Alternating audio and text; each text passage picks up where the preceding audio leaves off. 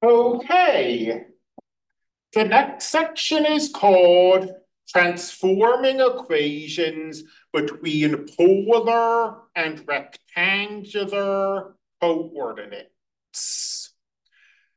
And one direction is at least semi-straightforward.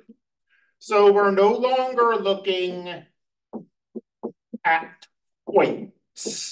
We're looking at equations. And the direction I said is at least semi-straightforward is going from rectangular coordinates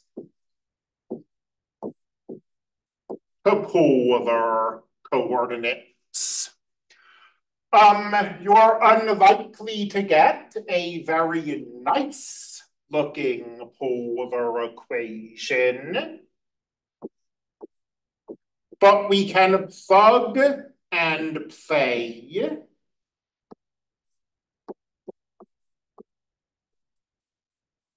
with the following two statements.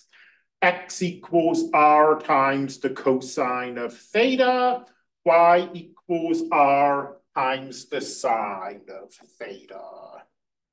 So if we have, y equals x squared plus x minus 1, and we really want to write this in polar coordinates, well, we can say that r times the sine of theta equals r times the cosine of theta squared plus r times the cosine of theta minus 1.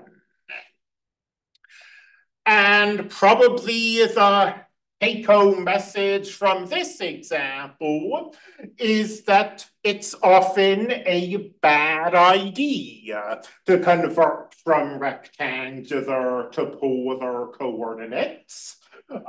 This first equation is much nicer than this second equation. But at least theoretically, it was not hard to do. We just plugged in our cosine of theta whenever x showed up, and we plugged in our sine of theta whenever y showed up. Let us look, I should say, at an example of this where we get something nice. I mean, if this was the only example we showed you, then you'd probably leave this class thinking this is just a bad idea and we should never do it.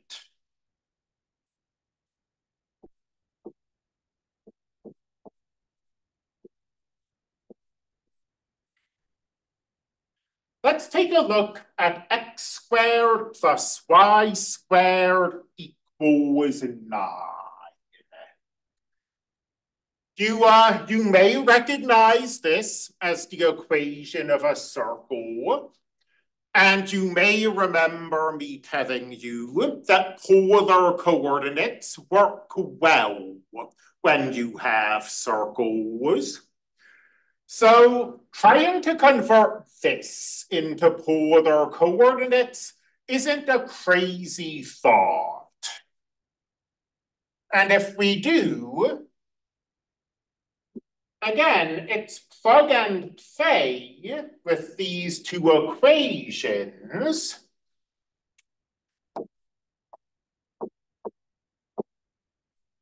X is this, y is this, 9 remains 9. And it probably seems like I've taken this and made it worse.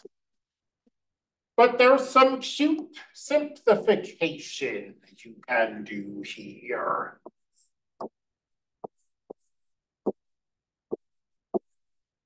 So notice that we have a cosine squared and a sine squared. And maybe your instincts are screaming at you. This looks like something we might be able to simplify using the Pythagorean identity.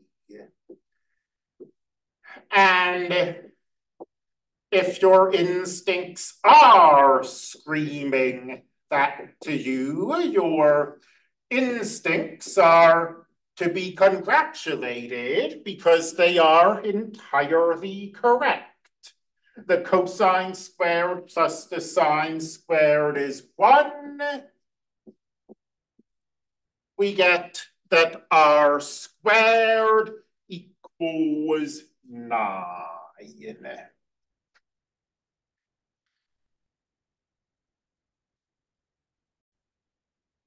And we actually end up with two solutions. R equals 3 is a solution. R equals -3 is a solution.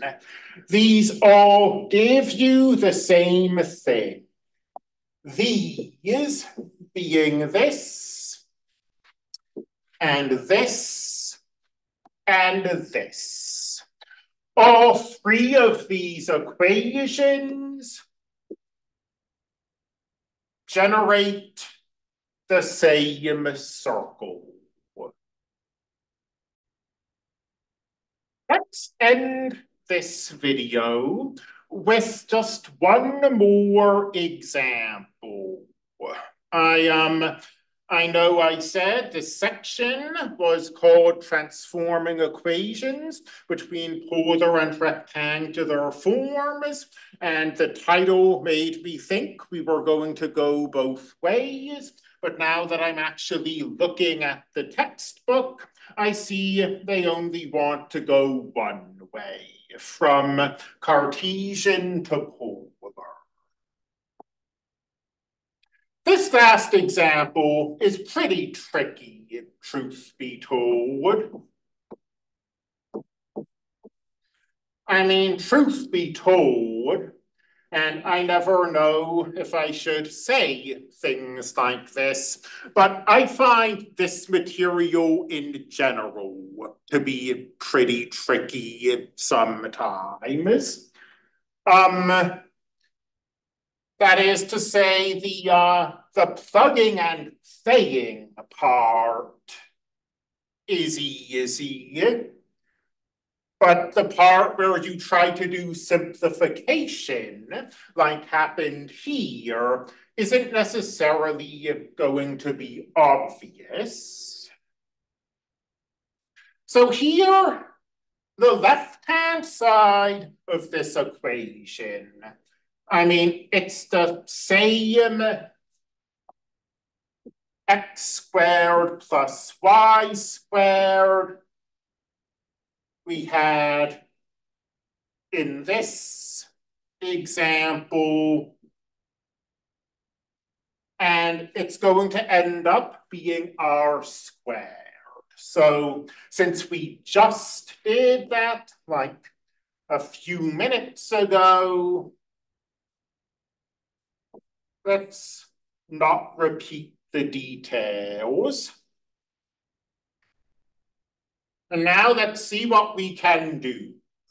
And what we can do is plug and say. Y is r times the sine of theta. So r squared equals 6 times r times the sine of theta. So far, so good. But we can simplify this further. And here's where I think things get kind of tricky. But we do see that we have r's on the left and r's on the right. So maybe we could try to combine those r's together. Well, if combination is our goal,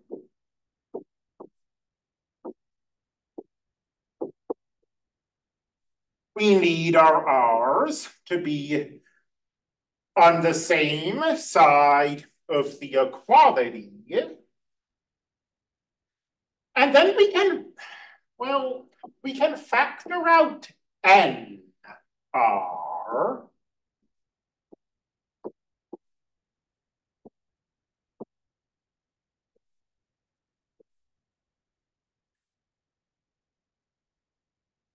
But what happens now is probably not obvious. What happens now is that we can apply the so-called zero product property. For a product to equal zero, one of the things we are multiplying has to be zero. And really, only one of these equalities is worth anything. Take a moment. I'm going to go to Desmos, but while I do, take a moment to try to think. What would r equals zero look like? What equation do we get from r equals zero? I mean, what graph do we get from that?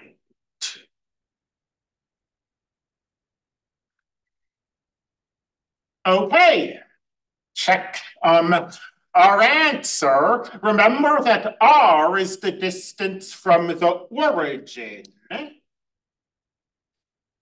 So r equals zero.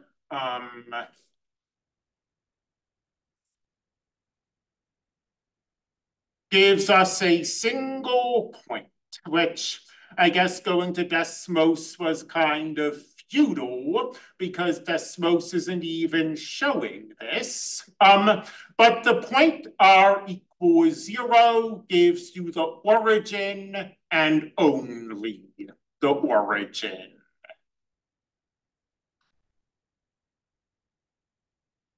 And if we compare that to x squared plus y squared equals 6y,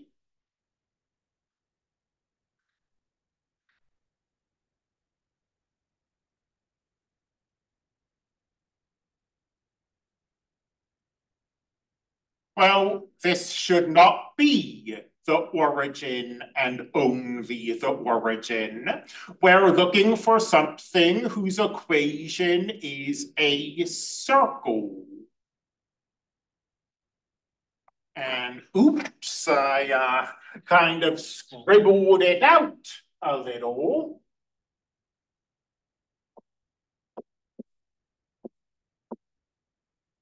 But this equation, r equals 6 times the sine of theta, is exactly what we are looking for.